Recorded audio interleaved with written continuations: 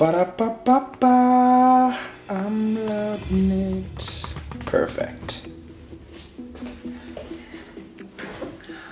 I consume McDonald's for an entire week.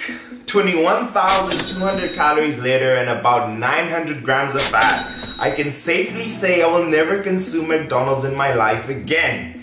As we do here on YouTube, we like to follow trends, and one that's popping is the 24-hour McDonald's challenge. I'm going to be eating only McDonald's for the next 24 hours. So I decided for the next 24 hours of my life, I will only consume McDonald's. You think I should eat nothing but McDonald's for the whole day? 24 hours eating nothing but McDonald's. Eating McDonald's for 24 hours, and me, being me, tried to do this for an entire week. What's going to happen if I add 6 more days to this diet? The results are shocking, and I think this video will be entertaining and informative. So, for your boy, drop it a huge thumbs up. I think it will inspire an entire new series that I'll do on this channel. If you guys love this one, I'll definitely do it again. And also, do your boy a favor and comment down below which restaurant or fast food chain I should do next. But let's go back to day one. Day one was more free range. I ate anything and everything I wanted, and then the next 6 days I tried to diet down, eating McDonald's only.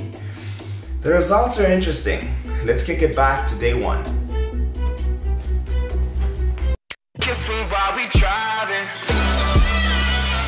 Kiss me while we driving. Kiss me while we driving. Kiss me while we driving. Say kiss me while we driving.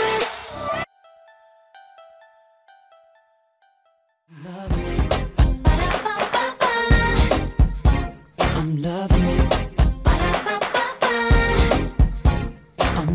8:40 in the morning. One of the most important meals in the day is breakfast. We're waiting for someone who's gonna join me on this crazy challenge.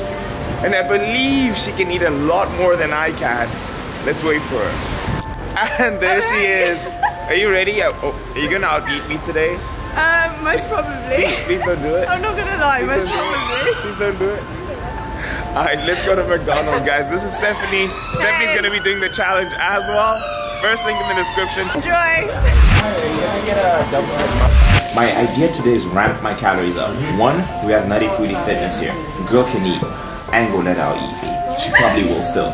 So first meal we have is a bagel, which I already took a bite off from the thumbnail. What was this? McMuffin, a double egg McMuffin with bacon.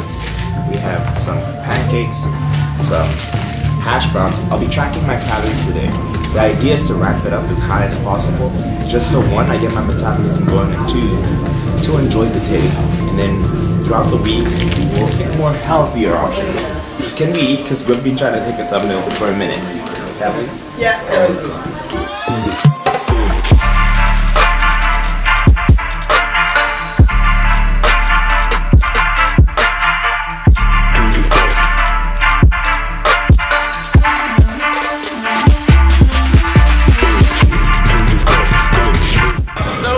Muscleworks, I'm gonna train with Nutty Foodie Fitness.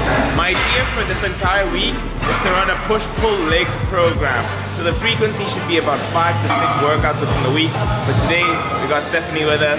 We're gonna do back and biceps. Apparently. She never trains biceps, but she's doing it for the sake of the video and for your boy. Let's do it.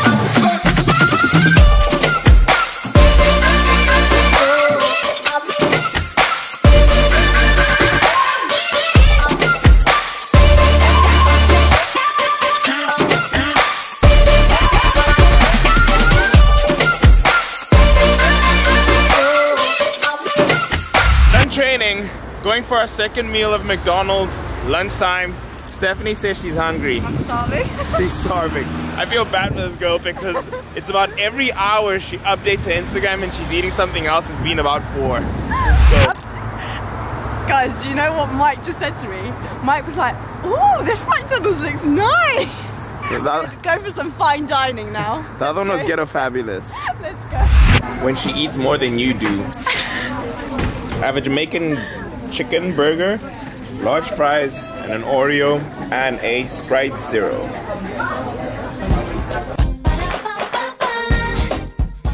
Meal number 2 done. We're headed to Oxford Circus. I'm finna sleep though, bro. Man up. Circus in London, and we're going to get our 3rd meal. And probably my last one for the day because I'm feeling sluggish, I'm feeling tired from all the food. I think it's the high fat content and the sodium that's been in the food. But let's see what happens. So, because of Stephanie, this is the last cheat, McDonald's wise. So we have a chicken spicy Cajun, we have the spicy balls, and we have some Oreo McFlurries here. What did you get? I didn't get the spicy balls. I got a chocolate muffin, and I've got a vanilla milkshake, and I'm thinking this is the snack before dinner. So I collected a number of data for this entire video. I spent roughly 90 pounds within the week, $116, and that was a 37% increase in terms of the amount of money I spent or allocate to my groceries. I also tracked my weight and my body progress throughout the week. My initial weight is... So these are my stats. It says that I'm on 33% body fat, 43% water weight, and 30.6% muscle density, 194 pounds.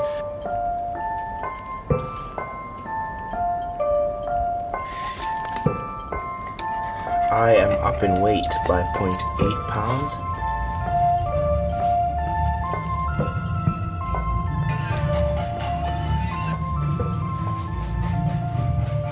And my weight went up between 0.5 and 1 pound on each and every single day.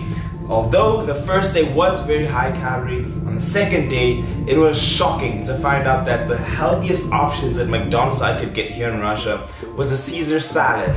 First meal back in Moscow, and I have done an Uber Eats because I need to do work. From Uber Eats I could only order a Big Mac, but I've reduced all the sauces so it's rather plain. You just find the burger and the salad. I've also got a Caesar's roll, which has also reduced the sauces for fat's sake, and I also got a cheeseburger with just the burger and the patty. I'm gonna estimate the macros here, but this is my first meal and I fasted until 2.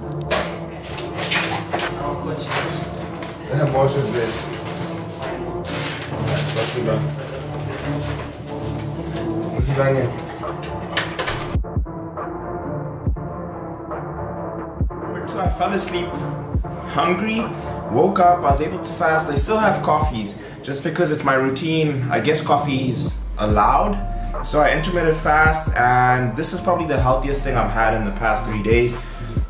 I have been feeling super bloated and also like just sluggish and slow. The only thing I realized that is different between when I was in the UK is that Russia doesn't have that many options for healthier options at McDonald's.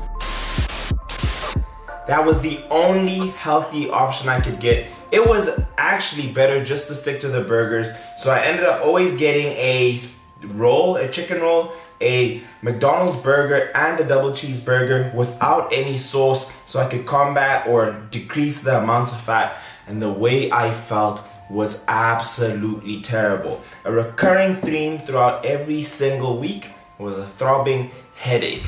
So I think this McDonald's video will probably be one of the most interesting videos I've ever done, just because of the feeling I feel. I feel awful. Shit. I do this type of cardio all the time, nothing too intense. 360 calories in 30 minutes, and my heart is pumping like crazy. And that's because of all the sodium in the food. But it's gonna be a good one. I felt sluggish, I felt slow, I felt unmotivated, and I also just felt like something was holding me down. My mood would swing, and I was just wondering what is in this food that makes you feel this way. And I can't tell you guys how much I felt like quitting on every single day. Is fast food really that bad for you? I mean, what would happen if I ate nothing but McDonald's for 30 days straight? In the course of my McDiet, I consumed 30 pounds of sugar from their food. That's a pound a day. On top of that, I also took in 12 pounds of fat. In only 30 days of eating nothing but McDonald's, I gained 24.5 pounds. My liver turned to fat, and my cholesterol shot up 65 points. My body fat percentage went from 11 to 18%. After a week of eating McDonald's, I wanted to find out what is in this food that makes you feel so bad. And I found number 1, the sodium explains the headaches. If you order 2 Big Mac burgers, you're already going over the recommended amount of sodium you're supposed to per day. American Heart Association recommends 1,500 milligrams, and you can get that in just 2 Big Macs, which is absolutely insane and explains my headaches. But then I asked myself, Mike, what is in the food that makes me feel so sluggish and so slow and that has these mood swings? And I saw that only this year in 2018, McDonald's has now stopped putting preservatives in their popular burgers. One of them, calcium propionate. Research has been done that kids are restless, are finding it sleepless, and have a lot of mood changes with that calcium propionate in it. They've also removed a thing called sorbic acid, which is also responsible for preserving the burgers and not bringing in mold, but it has been found that some people are allergic to them, which can explain some of the bloat along with the other preservatives in the book. I then read that there's a burger that's been documented to have been preserved for 14 years.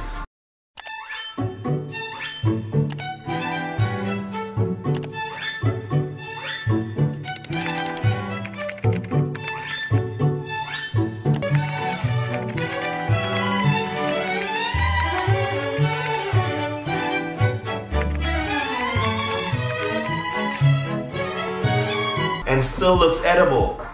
McDonald's produces their burgers in a certain way that allows their preservation for a long time. If you have spoiled foods, that is bad turnover in terms of how much revenue you're grossing your company in that year. The fact that McDonald's is willing to not put in these normal things in your food and being able to preserve them longer tells you what they value in terms of what you can eat and how much they want to make per year, which is absolutely insane.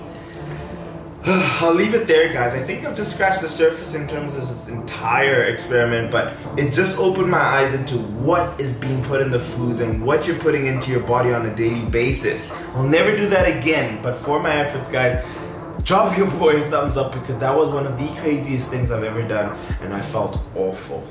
So drop your boy a thumbs up. I'd greatly appreciate it. If you're new to the channel, please subscribe. Let me know in the comments which one you guys want me to do next if I do it. And I'll see you guys in the next one.